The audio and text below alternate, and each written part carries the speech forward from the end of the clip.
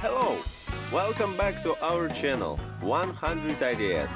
Today we'll talk about the landscape design of a country house. Choosing a color palette for landscape design. Skillfully selected color array of the landscape design is able to transform and make unique even the simplest and the most low-budget project.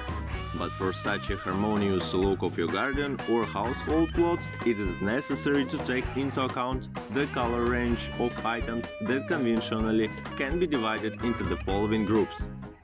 Elements of the natural landscape. These are shrubs, trees and other plants, hills and rocks, ponds and paths that were created by nature itself.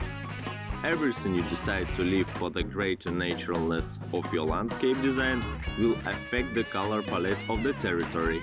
It is important to bear in mind that natural shades will vary according to a season and climate patterns of the territory of your location. Architecture objects. First of all, these are the main building of the house and annexes to it: a garage, porch, terrace, baths, greenhouse, as well as bridges, alcoves, sheets and other structures.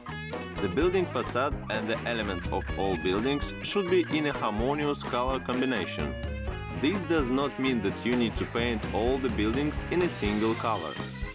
Perhaps some construction on your plot is destined to become the accentual spot to stand out against the general background and take the role of the focal point. But most often, it is a house that becomes the focal center around which the whole concept of designing the adjacent territory is built.